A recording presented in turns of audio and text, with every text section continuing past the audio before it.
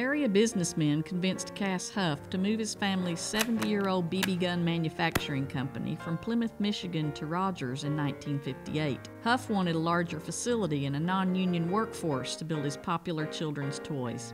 Rogers wanted industries to grow its largely farm-based economy. 6 months after groundbreaking, the plant opened, creating hundreds of new jobs. In 1961, Daisy debuted its spit and image guns, modeled after real firearms. Later, its vintage Red Ryder BB gun was made famous in the 1983 movie A Christmas Story.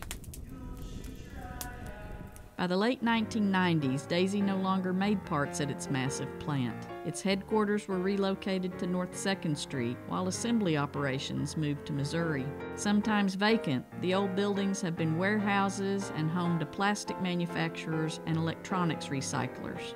In 2008, BB guns were once again assembled in Rogers under Daisy's iconic neon sign.